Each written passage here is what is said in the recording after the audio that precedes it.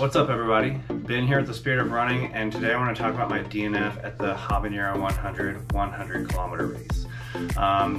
Habanero 100 had quite a few different race options, everything from a 10K run up to a 100-mile option, and you could do that solo, or the 100K and the 100-mile had relay options as well. Just a few other things to think about regarding the race. The race was a looped race. You had a single loop, everybody was on the same loop. For the 100K, you did 10 loops, it was a 10K loop. Made the math pretty easy, but that was about the only thing about that race that was easy. Overall, I did a lot of running and walking and heat acclimation, but I gotta say, I'm not sure that any amount of heat acclimation I'd done, aside from maybe moving outside and just living outside 24 hours a day, quite prepared me for what I was going to experience on race day. The race starts at noon on Saturday, and it was a shotgun start. The temperature at the start of the race was 107 degrees. With the humidity, the real feel was somewhere around 115, 116 degrees. All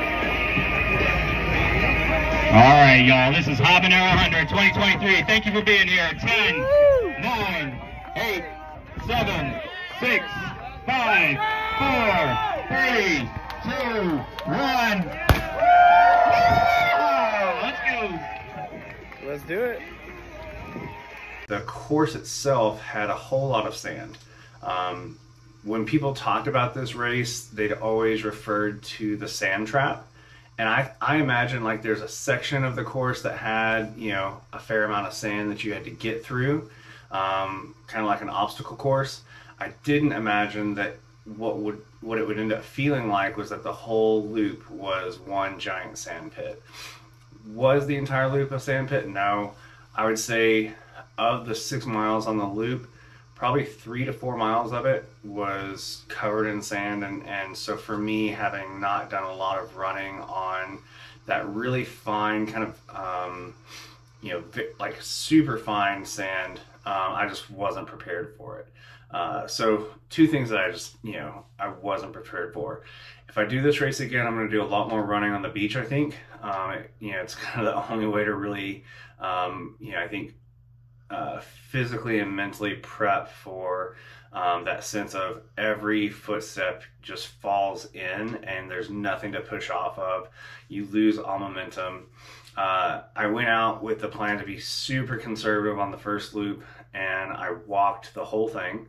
At no point during the first loop was my heart rate under 155, 160.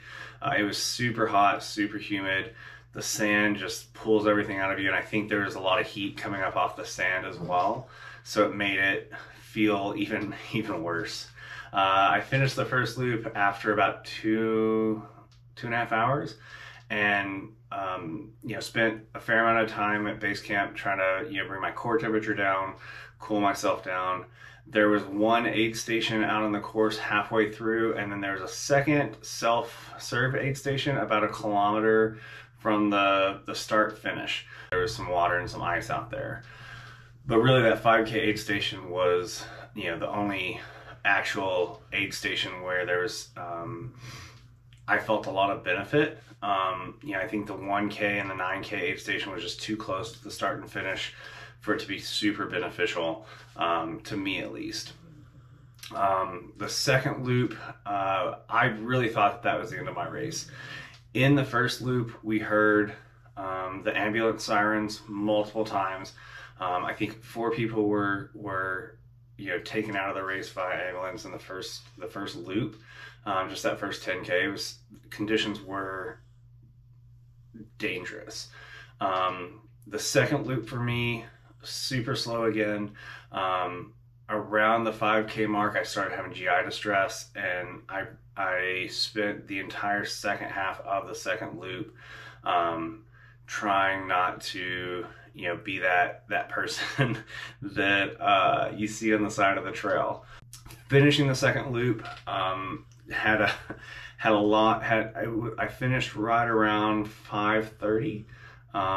So I took another about hour back at base camp, tried to get my stomach under control. At that point, I had lost all nutrition and all fluids that I'd taken in. So spent some time, at home base, just trying to get food down, trying to get some extra hydration in, and debating if it was safe for me to go back out. Going forward, I did end up going out for the third loop.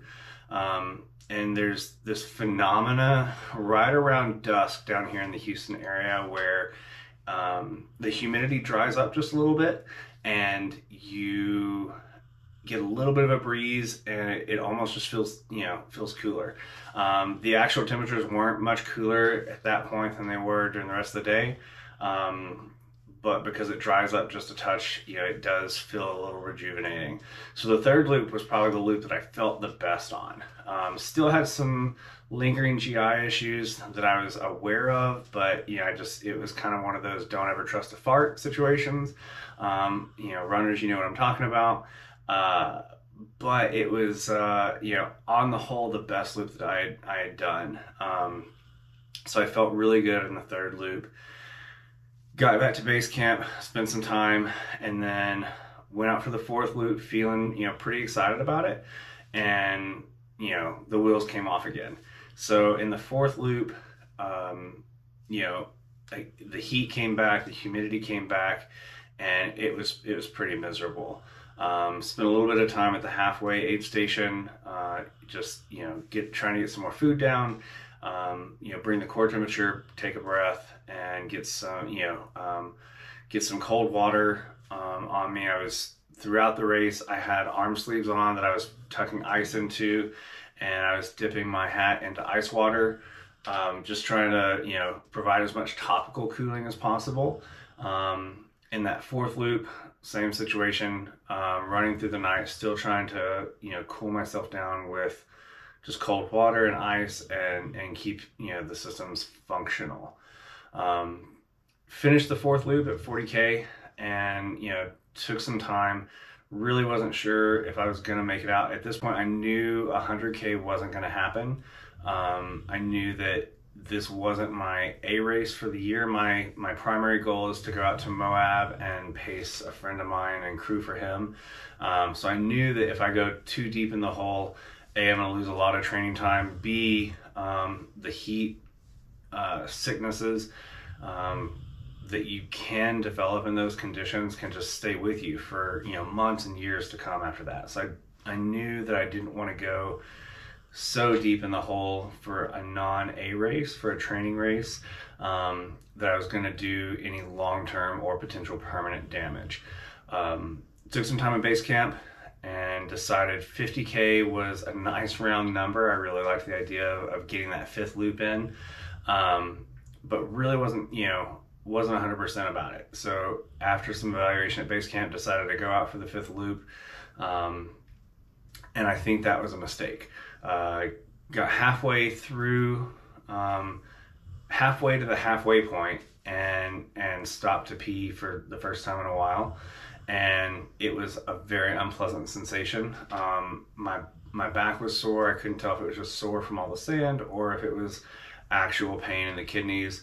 But it was at that point that right around 42K that I decided, okay, it's time to call the race. I'll get to the halfway aid station and then I'll cut it short.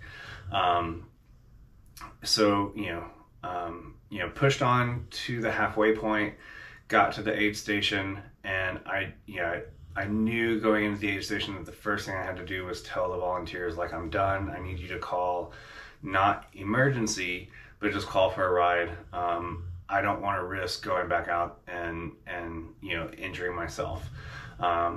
So at that point, my race was done, 45 kilometers of the 100 kilometers.